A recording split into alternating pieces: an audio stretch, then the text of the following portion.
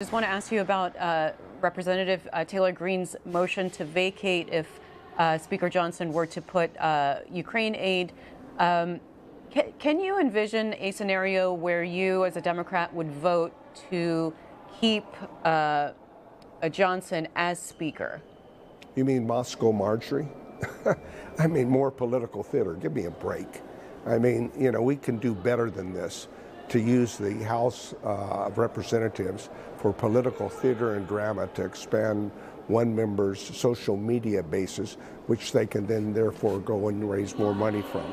This is serious. Last time we moved to vacate the chair, it took 25 days for us to get a speaker back in place.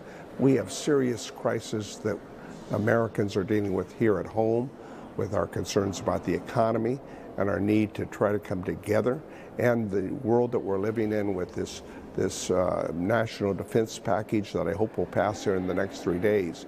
And to think that we got to engage ourselves with one or two members of Congress's political theater for their own purpose is just nonsense. But Representative, how would you vote?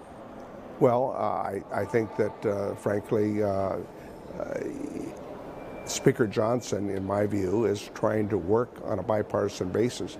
He should not be punished for that purpose.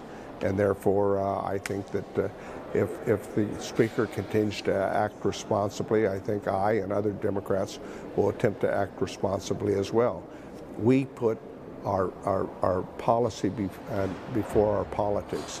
People before politics is what we've tried to do. You saw that it's not just words. We did that in extending the debt ceiling. We did that in avoiding government shutdown 3 times in the last 6 months.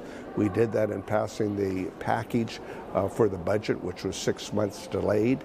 And I think when we passed this national defense package, there is no cause or reason to vacate the Speaker's chair, because we're simply trying to do the people's business and make sure that America remains the beacon of light around the world as it relates to democracies that look to us for leadership.